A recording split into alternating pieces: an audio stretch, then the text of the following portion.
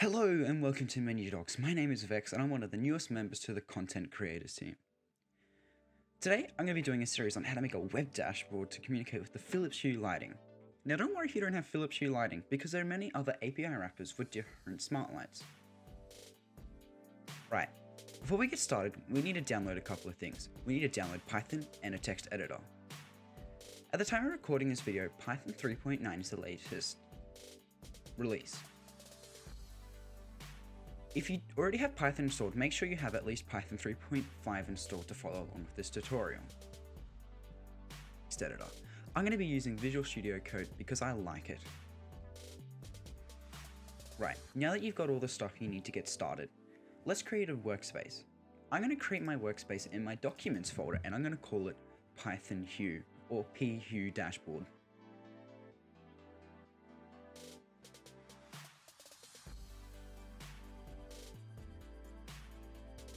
Right, now that we've created our workspace, let's open up our text editor.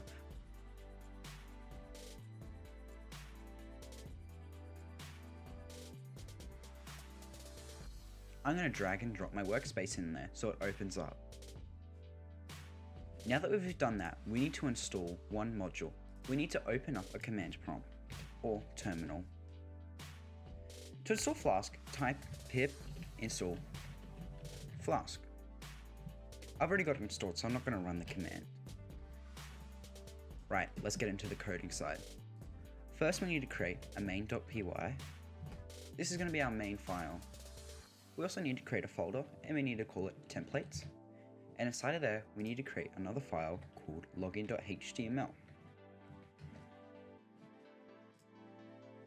In our main.py, we need to import Flask and some functions from it. To do this, we can type from Flask import Flask request and render template. Now we need to declare a new Flask app. To do this, we can do app equal Flask underscore name. Now we need to create two routes. Our index route, we're just going to leave as a /, and we're going to only allow a get method. Inside of here, I'm just going to return hello world.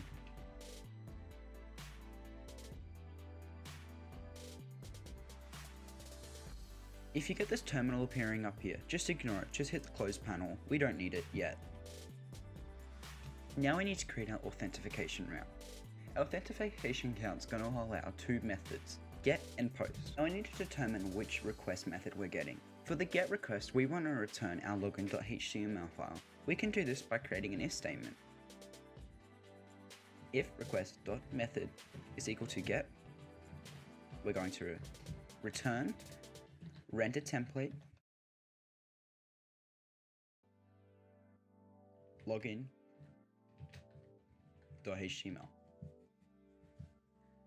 This is going to render this file to the user. Now we need to check if we're getting a post request. We can do this by typing else if.method equal to post. And we're just going to return a string of text.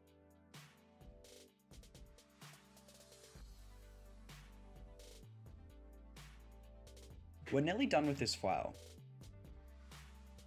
We need to check to make sure only this file is being called, not by an import or anything else, as we don't want to run our web server, as that could lead to problems down the line. Now that we're done with our main.py folder, let's move on to our login.html. And in this file, we're going to create a basic HTML structure and implement a form with very basic form validation.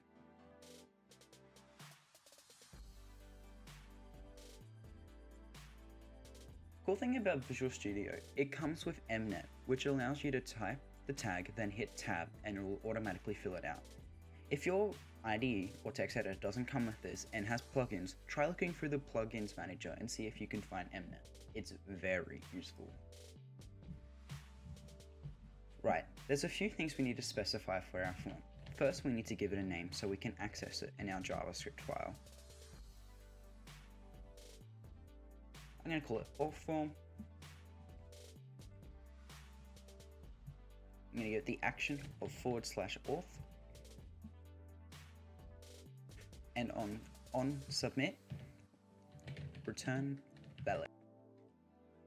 The onSubmit property is going to call the function validate, which we're going to create in a second, which is going to check to make sure all the fields were filled out properly. Let's create two input fields.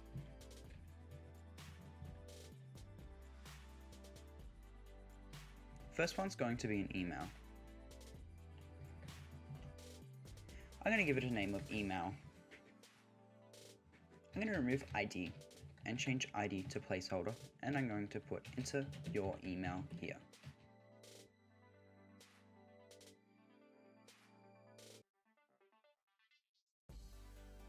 I'm going to create another input.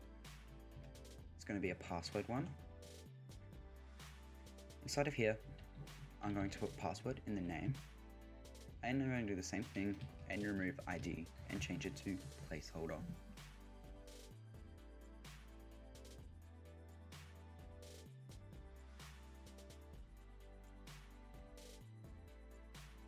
We need to create another input tag, but this input tag's not going to be one where a user can insert text, it's going to be a button.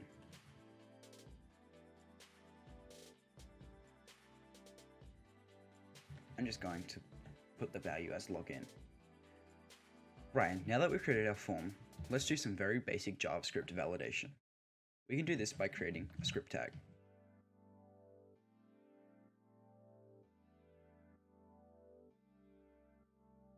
Inside of here, we're going to create our validate function.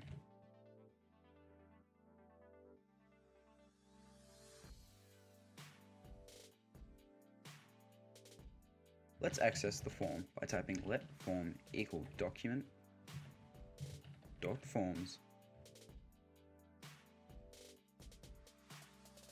auth form.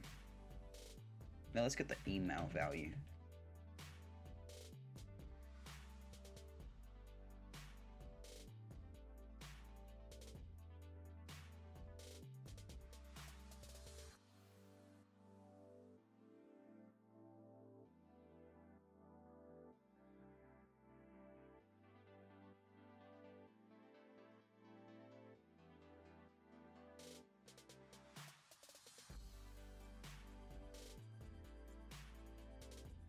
Right, now that we've got this, let's create an if statement to make sure that these aren't empty or filled with white spaces.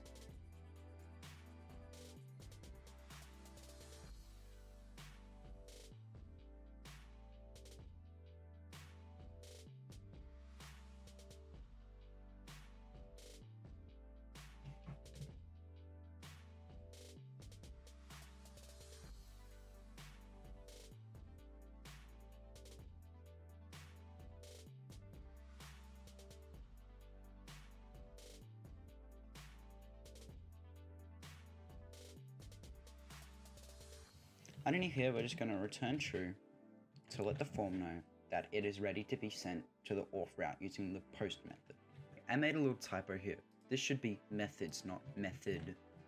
Let's try running our Python file again. There we go, it worked. If we go to localhost port 5000 in our browser, you'll see it is returning hello world. If we go back to our code, that's what we told Flask to return when a request was made to our index route. Now if we go back to our auth, you see the form pops up. Let's try submitting it with no data. Please fill out the form correctly. It works. Now if we fill out the form correctly,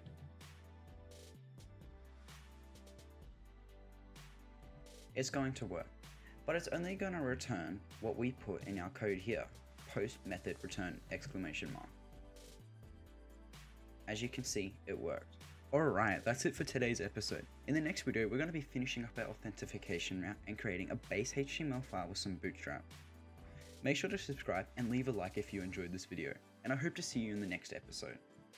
Bye!